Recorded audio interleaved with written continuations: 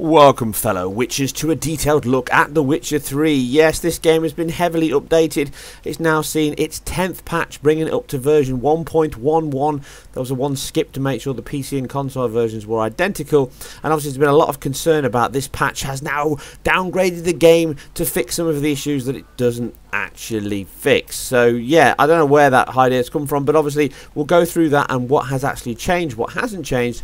The first thing is, let's look at the original disc version. Way back when the game launched on the Xbox One, you remember it ran with an unlocked frame rate, which is what you're seeing here. Now, riding through Novigrad as of disc 1, the unlocked frame rate, and back to version 10 that's just been released before the 1.11, you can see the frame rate holds a much nearer 30 on the original disc release, but it doesn't really consistently hold 30. It's skipping and juddering all over the place and hovering around the 28, 25. You can see that the 110 version is probably a little bit worse. Now, on top of this, you can see that LOD pairback has been subtly reduced for things like these larger areas, and that's not a huge change, but it looks more like a bug, i.e. they hadn't got these larger areas of LOD working in the engine at launch, and now they fixed these. The PC release has also seen this change throughout its LOD level. As you see here, the consoles are not the only ones to receive this. It's an engine change, not a platform change. Just to be clear, this is a patch that came in previous versions for the LOD pairback, not in this 1.10 that we're talking about. Now, the eagle-eyed may notice you got a clean version on the left and a patch 1.10 on the right. The reason for this is the issues are asset streaming issues in the engine mostly, and it's the sheer density of Novigrad that's causing these issues across the board, with the changes made to the PS4 most likely due to the file structure system. But it seems that all the patches and obviously the crammed hard drive that I had wasn't helping this. As you see with the frame rate here as we go around the corner, you're getting dips down to 18 frames per second and occasionally lower on the completely rammed hard drive of my original Xbox One that only had about 200 megs free. So what I did was completely uninstall a load of games, reinstall the game from scratch, and then patch it straight to 110. And now you're seeing a far more consistent version, which is circa 10% and around 3 FPS improvement. If we jump to the cutscenes, we can also see some other changes that the game has made. You can see that the original release, and this is again the same on PS4 and PC, used an alpha-based texture, obviously standard fire textures with a light source. You can see the shadow casting on the character here from the fire source below him. This has now been changed in later versions to mimic some of the other sequences that were like this when the game launched, to a much simpler sprite-based animated fire. You can see it here on the PS4, Xbox One, and of course the PC. Behold! None! I wanted only to live like you! Help me, kind folk! Please! Again, you'll see the spike here as this is loaded in a video file effectively, causing an over 100 millisecond spike on PC. And even though some may cry downgrade, it isn't. These are the kind of art and style choices made throughout development, and this is simply just a better looking sequence now due to this change. There may be some performance improvements wrapped up in it, but as you can see from the original disc version, it's not really a massive problem anyway, so it's not as if they've changed it to gain back hardly any frames at all from a capped 30 FPS game.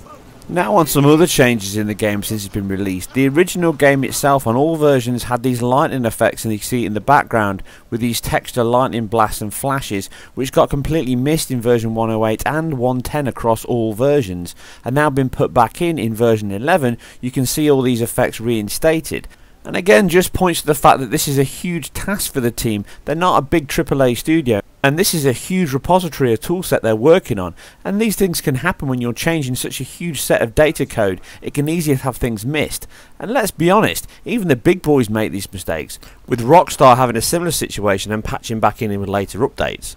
So let's not give them too much of a hard time. The streaming issues can be seen again here on the Xbox One, with the cobbled street here loading perfectly on the original disc release. But once I move to patch 110 or 111 on the internal hard drive, you can see that the texture doesn't load fully and I have to stop, and then it catches up. And this is consistently emulated on all versions. So they've definitely changed how they're streaming assets and how they're handling their file library systems within the game's code. This doesn't affect the PS4 version. Also, when you walk slowly, it doesn't affect it.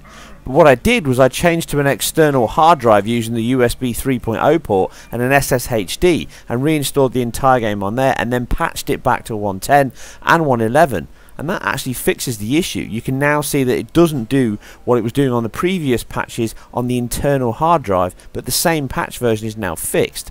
Now this is due to the fact that the hard drive is obviously spinning its platters less and not hitting the edge of the drive, but also improved latency on that drive is helping this. Just to prove there is no issue with the downgrade as people are panicking, you can see here the Xbox One from disc version to now, there's no difference in visual quality, aside from the missing water shader work that was missing from the launch version, as I covered in my head-to-head at the time, but has been subsequently reinstated.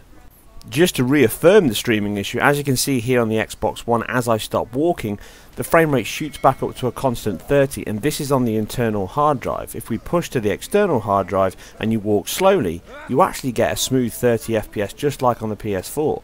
Don't get me wrong, the streaming issues are in the game and the engine, not a platform issue. But it doesn't fix the issues across the board. The loading on consoles of a save is still horrendously too long. You can see here as a comparison from all versions on the PC, Xbox One and PS4. It takes only 27 seconds on the PC, whereas the PS4 comes in at 1 minute 24 seconds and the Xbox One comes in at 1 minute 27. Drop that down to 1 minute 24 when you run it on the external hard drive. Bearing in mind I've changed my PS4 to a 2TB SSHD also. So if you are looking to improve the performance of The Witcher 3, then I recommend you either free up some space or buy yourself an external hard drive, and there's many available, and stick it on the back of your USB port.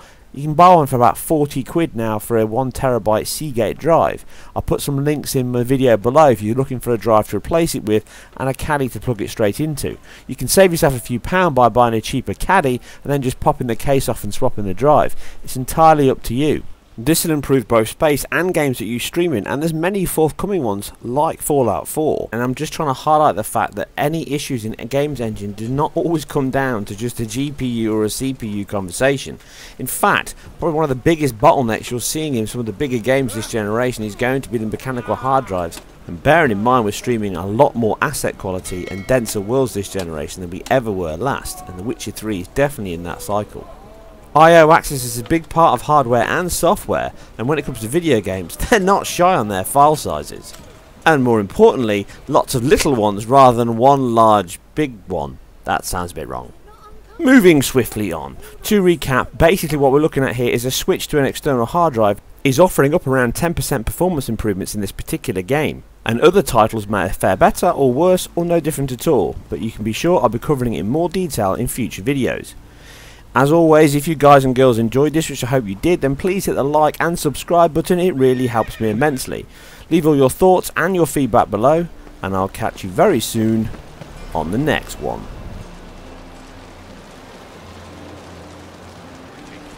Why'd your hair go white?